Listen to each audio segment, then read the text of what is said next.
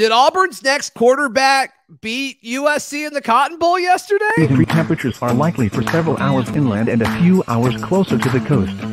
Yes. You are Locked On Auburn, your daily podcast on the Auburn Tigers. Part of the Locked On Podcast Network, your team every day. Yes, welcome on into Locked On Auburn, your daily Auburn Tigers podcast. I'm your host, Zac Blackerby, and thank you so much for making Locked On Auburn your first listen every single day. Happy, it's the first Charlie Tuesday of 2023 as we are joined by Auburn message board legend, Charlie 5. And man, watching the Cotton Bowl yesterday, Tulane and USC, everybody, a lot of Auburn fans, it kind of felt like the whole Auburn contingency was pulling for Tulane because of what Michael Pratt was able to do in the final few minutes of the game. And look, he's not in the portal yet, but his name keeps popping. I mean, it popped up a month ago, Charlie 5. Like as soon as the portal period was opening, everybody's like, watch for the Tulane kid. Watch for the Tulane kid. And, you know, you're hearing from different sources that he's really thinking about it. And, like, I don't know if NIL is as driving of a force in the portal as we think it is. And you and I think it's a huge part of it. I can't imagine anything else he could do to raise his stock and raise his value and raise, you know, maybe what OTV could potentially throw at him. I think Michael Pratt, the Tulane quarterback, is a real factor here. Sure. Look, Michael Pratt's a great player. Today is Tuesday. He played yesterday. It takes roughly 24 hours for your name to pop up in the portal. I would not expect his name, once it pops in the portal, to be there very long. I think he's going to be somebody that's going to jump in.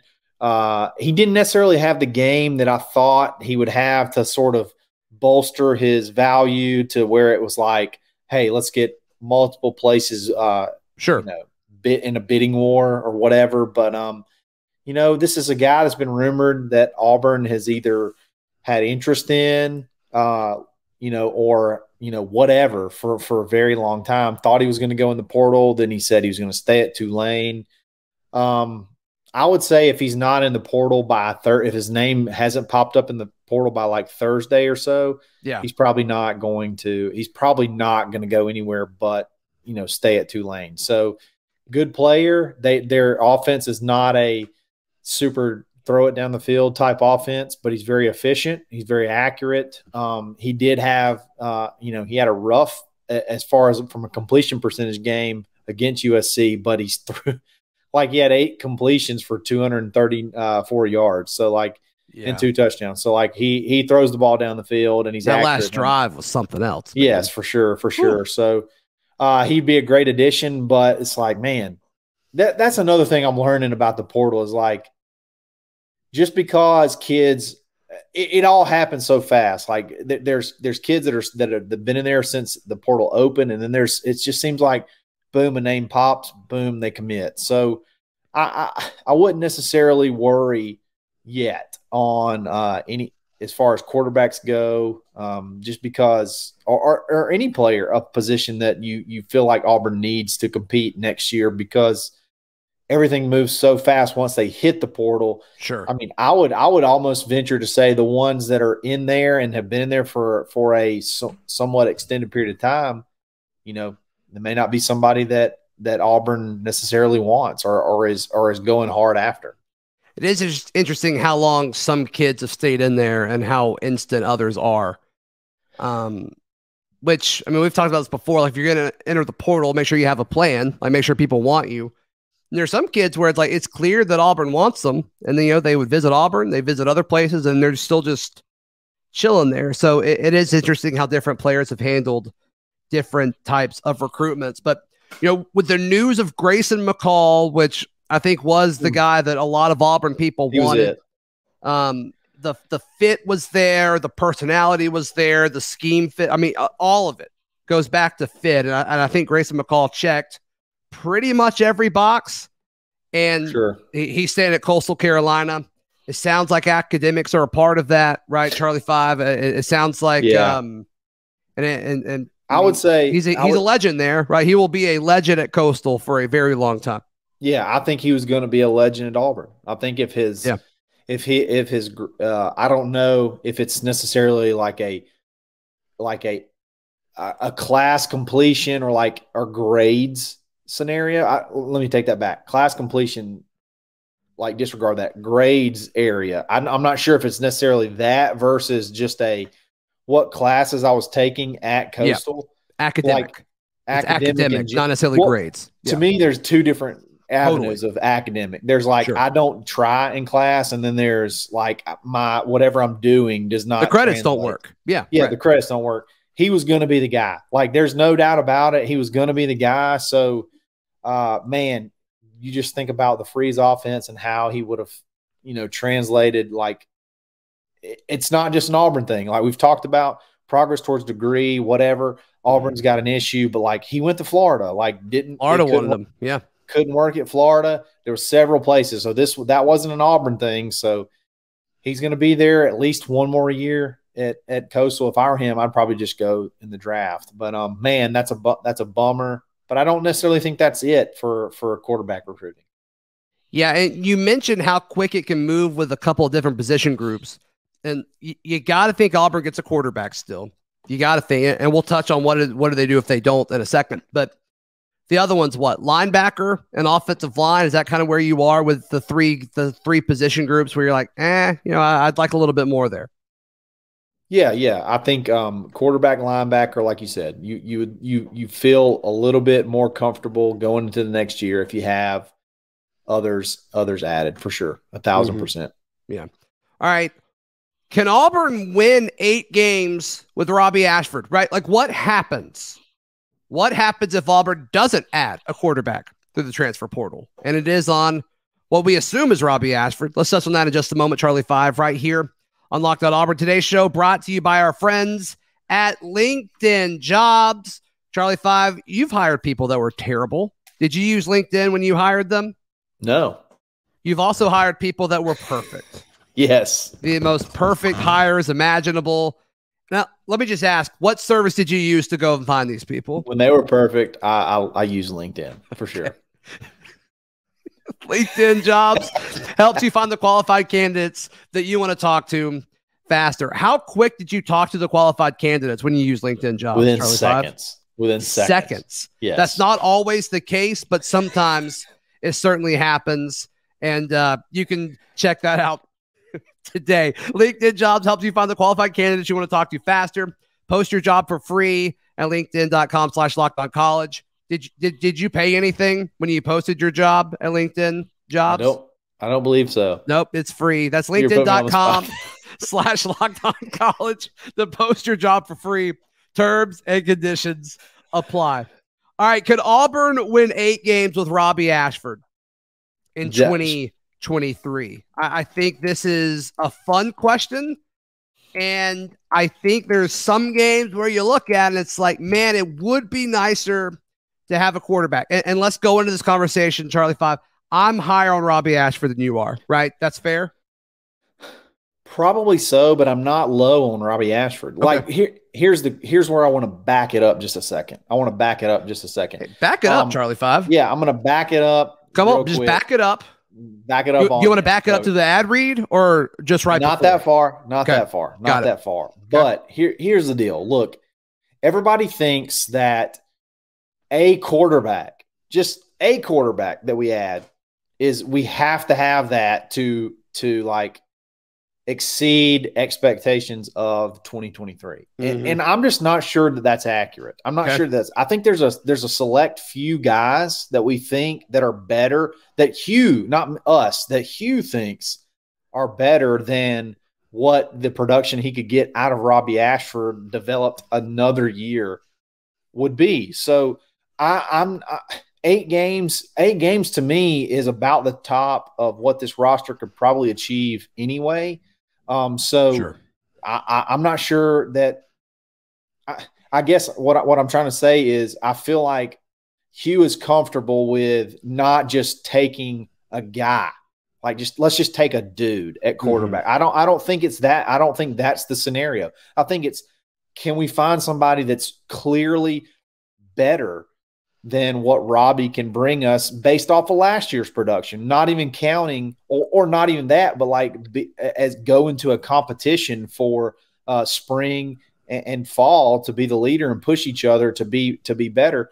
And the things I watch, the things that Robby does really well is the things that I've seen Hugh take and make, just unbelievable quarterbacks out of. So yeah, I think if it comes down to it and that's who we roll with, I think Hugh's going to be that means that Hugh's comfortable with Robby, not to go have to push for somebody else, even if it's just getting a body. Like it's not a dire situation. You know does that make sense what I'm saying? Like it's not just I'm with you. I think he's going to be selective. And also, Hugh Freeze he's pretty protective of his offense, and he's just not going to give it to some dude because he's like highly rated in the portal. Right. And so, I'm with you on that. I think the need for a quarterback for the sake of getting a quarterback is a little overstated.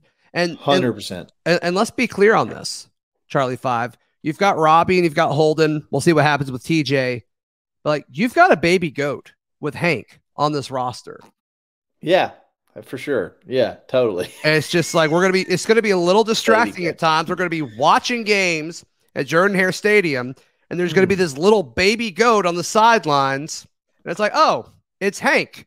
He's learning, ready to strike in like 3 seasons. It's gonna be incredible. Oh, totally. All right. No, you said that perfectly just a second ago. The baby goat thing? Not that was awesome. Baby goat named Hank? But just taking a guy just to take him, like I just don't see that. I don't see that's going to happen. I think it's going to be, if you take a guy, it's going to be a guy that you think is 100% better than Robby. That's like worth another win, if that makes sense. Like he's that much better. So I'm going through my tabs to get to the schedule because I want to run through it real quick. And there's a story up that Auburn Live had about Keldrick Falk saying that he's like way more comfortable with Hugh Freeze's staff than Brian Harson's, and he's like he only knew him for like 2 weeks. Like this is that much more comfortable. It's just remarkable. I saw a thing that said he's already weighing in at 6'5", 250 or 260. 260. All the plays have him at 250. That is incredible. Yeah. All right, so I think a lot of these games is like I don't know how much, just like a little bit, but let's go into this conversation assuming the quarterback that we get is better than Robby, right? Let's just throw that out there. Okay. So like UMass, you go to Cal. I'm assuming Cal's not good, and then you host Samford. It's like you're 3-0 regardless. Should be 3-0, yeah. There, right? All right. So then you start conference play on September 23rd. You go to College Station. This is the first one where it's like, okay, I actually think Auburn did a decent spot to win this game. They've done actually pretty well in College Station historically, but this is kind of it where it's like, okay, they're going to be good defensively. You don't know what they're going to bring offensively, but defensively, like at this point in the season, they're usually pretty good, right? And so this is the first game where, okay, if somebody is better than Robby, you're probably going to see a little bit of a difference here. Right. And this could be a Jimbo gets fired or not game. That's awesome. Because it could be the first. It could be the first. That to me would be the barometer of their season. If you go in there and lose, it's way more impactful if they were to lose at home than were to win at home. If that makes sense. So, yeah, that's going to be a big game for them. I think Jimbo understands that how important that game is. Hey, they still don't have an offensive coordinator, do they? I don't think they do. I don't think they do. Nobody. Well, Jimbo Fisher's the quarterback whisperer, right? Yeah. All right, and then you got Georgia at home. Probably not winning that one anyway, right? Like probably not winning that one anyway. So we're really looking at one game where that matters. You go to Baton Rouge. I don't feel great about that one either way. No. Going to be real with you. They're just going to they won the West, and I think they're going to be better next year. So it's like, I don't know about that one. Ole Miss at home. This is one dump truck. I think we win regardless. Dump truck. That's what I'm going to call that game. You're going to get that. That's the circle. That is the circle the calendar game. I'm almost expecting a blowout. I'm just going to go ahead and say it. Bookmark this. Mississippi State is the week after that. It's right. Like another one that you should. I mean, do we know? Like, do we know? Like at home, I kind of feel good about that, regardless of who the quarterback is. Right. Vanderbilt, let the baby goat in that one. Let Hank play. Hank could throw for 300 right there. I mean, he could do that against anyone. But Vandy, come on. Vandy for sure.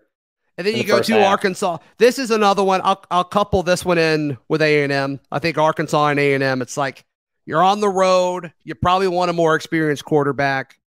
If we're assuming they're better than Robby, I like our chances a lot more if there's a quarterback that's a little bit better than Robby in that one. Okay. I'm with you. I don't disagree. New Mexico State, doesn't matter. You're going to win that one. Then Alabama. We'll have to see what I don't know. happens there. That one actually, like, I don't know. Maybe. I mean, it seems like it's losing its luster a little bit, you know? The more you talk about the schedule, like, man. It's a great schedule for us. It's such a good schedule. Oh my gosh. If you're going to say, hey, look, I want to roll with Robby and I want to develop him and see what he can do, there could not be a better schedule for him this coming year to say, he's my guy. I'm looking Malik, a taller, almost, hey, I'm just going to go ahead and say it, more athletic Malik. I'm just going to go. More handsome? Yeah, definitely more handsome. I mean, I don't want to say definitely, but because Malik's I will. I think he's definitely more handsome. Malik's pretty handsome too. But like, if you're just going to say, hey, I want to roll with Malik, and this is the schedule to start off with it, to say, hey, I'm going to go develop. This is the one to do it. This is the one to do it. I'm with you, man. I'm with you. But again, I still go back. If you add a guy, you feel like he's better, like he is one or two more wins. He gives you one or two more wins than Robby. I feel like if you take a guy at this point. Yeah, I think it's A&M and Arkansas. Maybe one of the Mississippi schools. Like, it's those four games to me where, okay, can you win one more? And honestly, dude, like, I'll book a little bit. You can couple Alabama into that one too, just because I think they're losing some of the luster up there in Tuscaloosa. I really do. We'll see how they replace. I mean, I just don't know how you replace those guys who left that are leaving, but we've said that before. We'll see. I have a quick PSA before we talk about linebackers, filling the linebacker hole. Fill it. I don't care if you are pro Robby or against Robby. Please spell his name correctly. It is not IE. It's not an IE. And it is Robby. I'm guilty. I thought you were trolling when you did that. You actually just misspelled it? Yeah, I just misspelled it. You were so better than that. I'm better. I got to do better. You were so better than that. Hank, it's a little different because there's different spellings. HANKGOAT. But with Robby, just BBY. I was wondering where you're going with that. I'm sorry. I was wondering where you're going. Auburn is looking at some linebackers at the portal. I want to touch on those guys in just a moment right here on Locked On Auburn. I want to encourage you to join the Locked On Auburn Discord. You can see a lot of people misspell Hank's name. A lot of people misspell Robby's name, but still, we're talking about Auburn. A lot of passionate conversation. It's free. All you have to do is click the link in the episode description down below. All right, so it sounds like there's two linebackers that Auburn may be interested in, maybe one more than the other. We'll have to wait and see. But Ahmad McCullough, he is a linebacker. He's been playing football for a long time, it seems like. At Maryland, he did an interview with Cole Pinkston at auburnlive.com. He called it his dream school. Which is a little weird. I think he's from Baltimore. I can't find anything that says otherwise, so I don't know what's up with that, but that's great. But he's experienced. His grades and stats and stuff are okay. They're not great. Maryland made a big deal on his bio that he led the country in fumble recoveries in 2022. And I'm like, dang, how many is that? And it's 2. Hey, you're a leader, though. You know what I'm saying? You're a leader. Whatever. I'm cool with it. So Ahmad McCullough, that's an interesting one. The more interesting one, though, is this Duece Spurlock dude. He's from Madison, which is great. And it sounded like I was talking to my Maryland guy about, not Maryland, Michigan. He's transferring from Michigan. He's a Michigan linebacker. And I was like, what are you hearing about this? He's like, I wasn't really close to him. But he originally wanted to go to Auburn, and for some reason, just didn't happen. And it's like, okay. All right. Sounds familiar. Yeah, not a fan of potatoes, I guess. I don't know what it is, but yeah. So I want both of them. Yeah. So we've been making a joke, like as you look into linebackers. Okay. One of the things that's hilarious is the number of tackles that a lot of these guys have. Okay. But when you look into it, it's like there's solo versus assisted. Okay. And like, for example, Virginia has a linebacker. I don't want to poo-poo on him because, we may never get him. We may get him. He's from Atlanta. I think his last name's Jackson. He had like 100 tackles last year, but like 70 of them were assisted. This kid from Maryland. So now we're looking at the solo tackle versus assisted tackle ratio. Okay. And if you have a positive ratio, that's who we want. Okay. And this Maryland guy, regardless of tackles, he has a whatever it shakes out to. He has a positive solo to assisted tackle ratio, if that makes sense. So yes, good player. He said Auburn's his dream school. You know what? At this point in time, we need bodies. Let's roll with him. You know what I mean? And then the Duece Spurlock kid, that seems like 90% of the kids from the 2022 class. Hey, I really love Auburn, but I have no idea what's going to happen at Auburn. And nobody called me more than once, and nobody talked to me about NIL, and nobody acted like they really liked me. So, Duece Spurlock's a kid from freaking He kept asking me what my name was. It was the weirdest thing. Yeah, he called me Spurlock or something. Spurlock. Yeah, it's ridiculous. So that's a kid who's from Huntsville area who loved Auburn. I saw some stuff where he's 6'1", 220, 230-ish already. And he's got basically his whole career left to play. So right. I'd welcome him. I'll welcome him in. And it's somebody we target like we wanted in that class and we just didn't get. So yeah, would love to have him. Absolutely love to have him. You got to have linebackers just for the number aspect. So yeah, I would take both of them in a heartbeat. Yeah, and I don't know if either of those guys are better in 2023 than Cam Riley. I assume that Spurlock has a higher ceiling later in his career. He's just younger. Like McCullough, you need more than the linebackers that we got. So I'm cool with it. Even if he's our third linebacker, it makes our roster better. And the problem is when you talk about linebackers, at Auburn, the conversation almost ends after Cam Riley. That's the problem. You almost have to take whoever will want to come, because it just seems like we're so thin from guys that can contribute and play early. So that's why I feel like these movement on linebacker is somewhat concerning. It seems like it needs to pick up a little bit as we move forward. Yeah, the other guys are what? Eugene Asante, which I don't know, maybe in a different scheme it'll work. Who knows? He did a different scheme at North Carolina, I believe, before he came here. So maybe it could happen.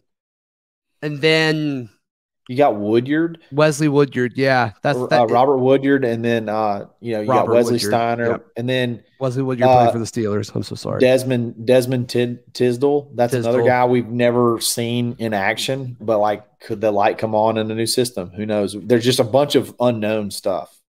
I got yelled at, Wesley Steiner, of course, too. I got yelled at the other day for not mentioning Powell Gordon. Your thoughts on me not mentioning Powell Gordon? Well, no, I don't think that's bad, because there's an unknown on what position he's going to play. Sure. If he is going to play in the middle at linebacker, then I think he is definitely in the conversation. But 6'2", 228 in last year's roster. The last staff kept talking about he was going to play edge. He's going to play defensive end. He's going to rush the passer. We have no idea what position this kid, they want him to play, where he'll play at all. If he's going to be 6'2", 228, they say he runs like a 4.4, and he plays in the middle. Heck yeah. That's to me, if that's where he's going to be, that's almost like adding a portal guy, because he was not going to ever play at edge. So, I have no problem talking about Powell Gordon. It's just that we have no idea what position he's going to play, because the last staff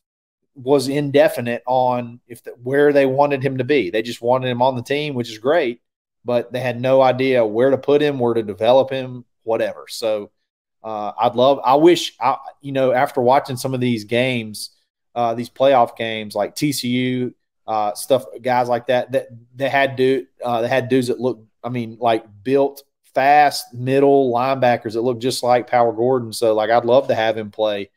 I love to have him be in the middle. So sure, I'd love to see him work out. Right.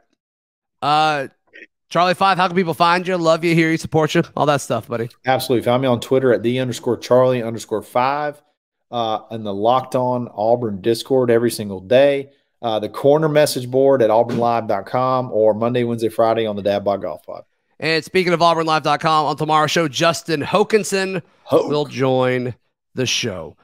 You can find all of my written work at auburndaily.com, and we'll see you tomorrow. This has been Locked On Auburn.